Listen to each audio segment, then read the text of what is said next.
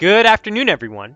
In today's video, we'll continue taking a look at our hourly stock volatility box models, this time taking a look at FedEx along with UPS.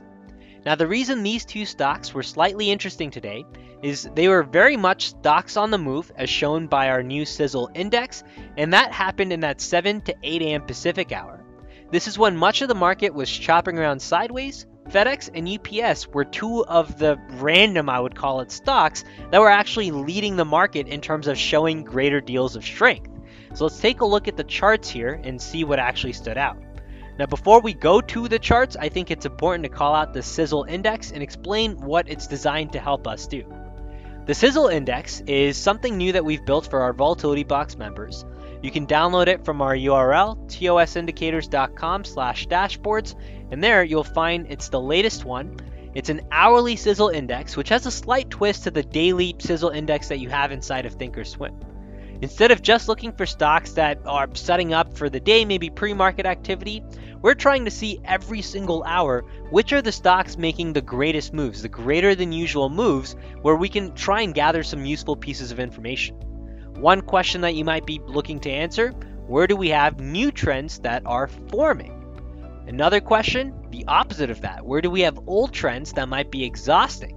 And third, a general question, are there any unique markets that are in play today where we have greater than usual volatility?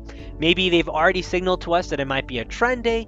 Maybe they've already signaled to us that we have both buyers and sellers playing some sort of a tug of war where we might have a good deal of volatility that we can take advantage of. FedEx was one of those examples today that we'll take a look at. Again, you can download the Sizzle Index for all Volatility Box members on our website right here for free. It's included with your Volatility Box membership. Now, one quick tip when you import it into your platform, pay attention to the extreme positive and negative Sizzle scores. And I think the best way to illustrate this is with an example in FedEx and UPS today. So inside of FedEx here, on the left-hand side, I have our watch list loaded on. These contain, I think, the stocks that most folks are looking at. I have the Sizzle Index here, which is the column with the scores. I have then a column with the Edge Signal dashboard code. And then I have 4 columns here with the Market Pulse. And the Market Pulse dashboard you can download for free from our website.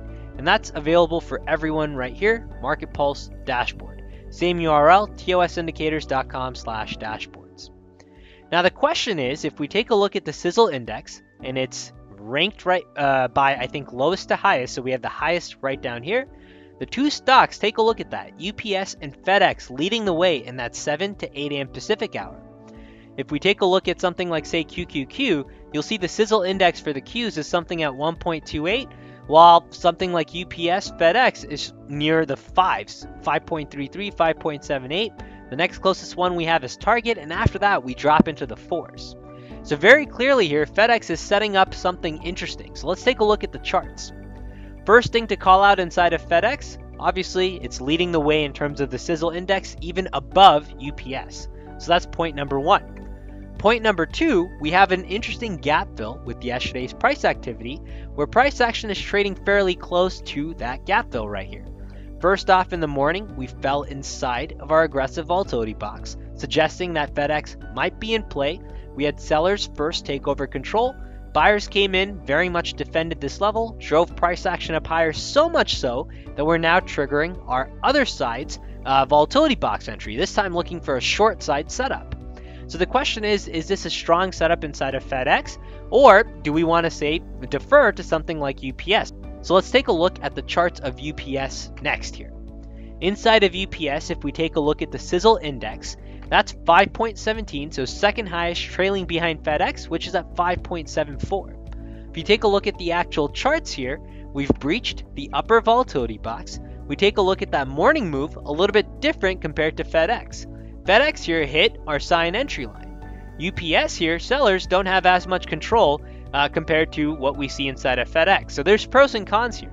The pro, of course, is inside of FedEx with that extra volatility, you're also seeing slightly better entries. We're inside of the clouds, allowing you to shrink your risk. You also have the idea of a gap fill, which allows you to layer on additional setups. If we take a look at UPS here, you don't have really any of those things. We've already filled that gap. We've exceeded that gap. We've breached the volatility box. We're seeing slightly greater strength. We're not seeing the buyers and sellers have that same back and forth tug of war as we saw inside of FedEx. So a few differences there. Now let's take a look to see what actually ends up happening in each one of these stocks.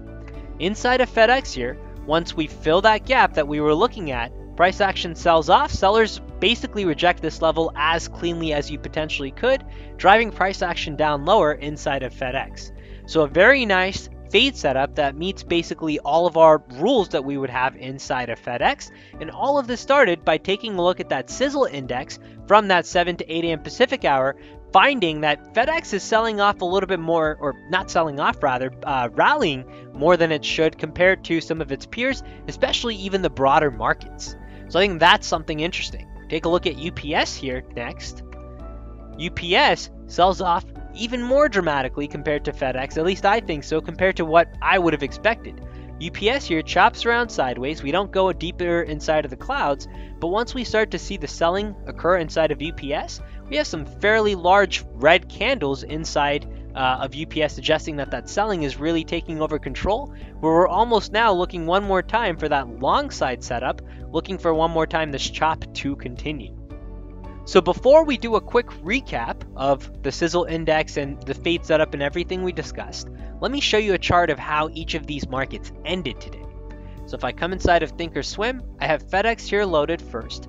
This was the move we were looking at, and inside of FedEx you see we have that selling, but then buyers come right back in and price closes almost looking like a little bit of a double top there. If we switch over to UPS next, UPS here, that selling, at least to me, looks a little bit more dramatic. And then we see a very similar idea compared to FedEx here. Double top one more time, and we sell off from that double top. So in both of those markets, UPS here, we thought we might hit that bottom range. We did not end up hitting it. And this was pretty much that one entry you had, which that Sizzle Index allowed you to find that, hey, both FedEx and UPS are moving when the rest of the market really isn't. Seems like there's a bit of an outlier here. Is there an opportunity we can take advantage of? And how do we play that with a setup that has some concrete steps and rules around it? Now, one more time, just to recap everything we discussed, the Sizzle Index allows you to find stocks that are likely to be breaching our hourly volatility models. Once that happens, you can make the determination, is this a strong trend? Is this a weak trend that you think is likely to reverse? Or are we just in a period of chop where this is really just the top end of a range? Again, with that Sizzle Index, start with the extreme values, both positive and negative, and work your way in. And the way to choose, do you start with positive or negative, at least in my opinion, is if, say, we have one of those sell-off days, then start with focusing on all the places in which you have positive extreme values, where you might be looking at fading those areas for a short side setup and playing the overall downside bias that you have in the broader markets. So I think the broader market bias, of course, takes place first, and this then allows you to find different opportunities inside of the marketplace.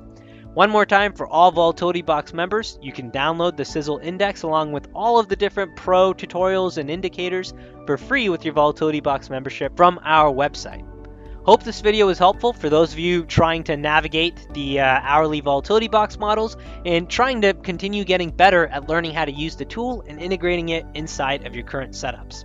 Take care, everyone. Good luck trading, and we'll see you in the next update.